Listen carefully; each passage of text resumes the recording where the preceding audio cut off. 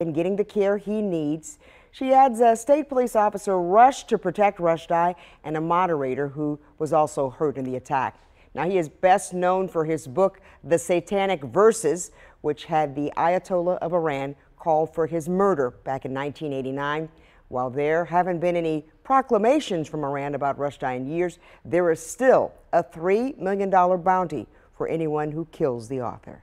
We're getting new details tonight on the FBI's raid on former President Trump's Mar-a-Lago resort. The filing indicates that the Justice Department is investigating potential violations of at least 3 separate criminal statutes, including a statute under the Espionage Act. The unsealed documents show the FBI found 11 sets of classified materials, one of them marked as top secret, and it's a security clearance only a few in the federal government have. Now, Trump no longer has a security clearance. The Washington Post also reporting that some of the material in Trump's possession included documents related to nuclear weapons. There are laws against the improper handling of this material. Now, Republicans continue to threaten the DOJ and the FBI with their own investigations of the agency if they take back control of Congress. They claim it's about oversight and transparency.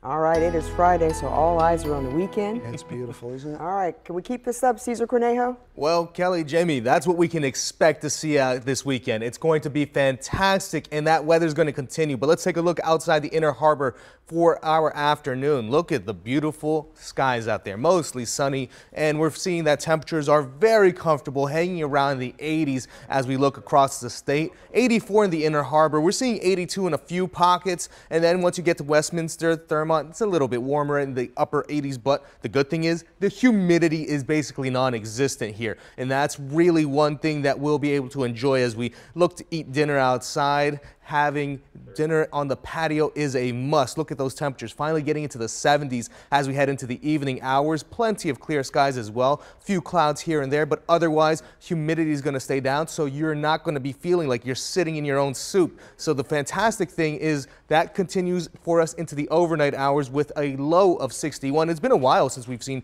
temperatures really hang around like that. And as we take a look here for your out-the-door forecast, well, it's going to be pretty fantastic as we have plenty of sunshine and temperatures hanging around in the 80s for us, which means it's going to be a great one to head out to the beach. But of course, with a couple weeks left for summer vacation, many of you will be spending that time in or around the Chesapeake Bay. But while its currents are strong, the bay is a delicate place where pollutants disrupt and degrade its health. Tonight, we're looking at what's harming the bay and how the partnership that protects it is doing.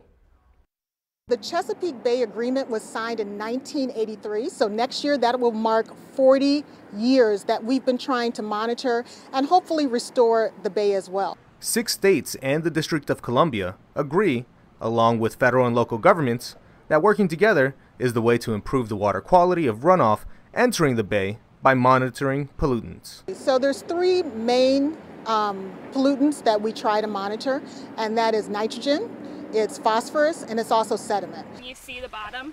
Buoy data, along with computer modeling, are used to track levels of pollutants and where they fall compared to the agreement goals.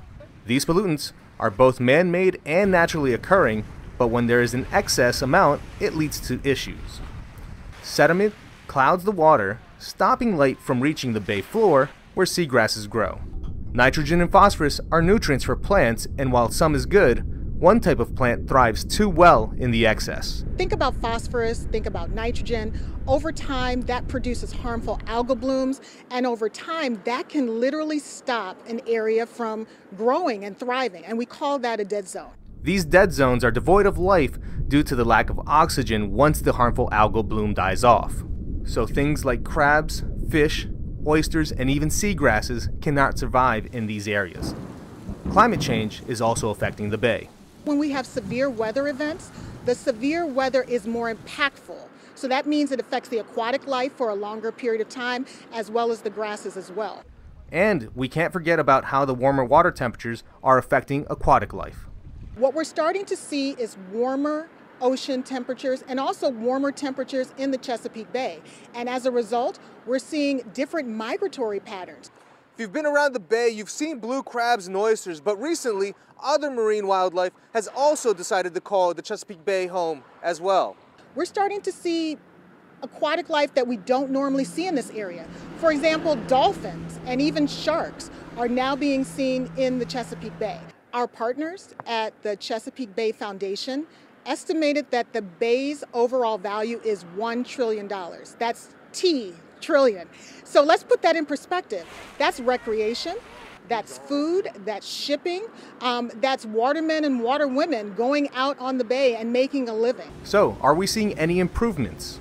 And we found that this partnership over 40 years has had proven results. So to answer your question, yes, there were challenges with the bay. There are still challenges with the bay, but we're definitely moving in the right direction, and we have proven results. Those results are in large part thanks to the government agencies, farmers, water treatment plants, and even individuals like you and me, giving us a chance to enjoy a healthy bay for many more years to come. As Dr. Boyd had mentioned, there are still several issues facing the bay, and a lot more states can do to reduce pollution.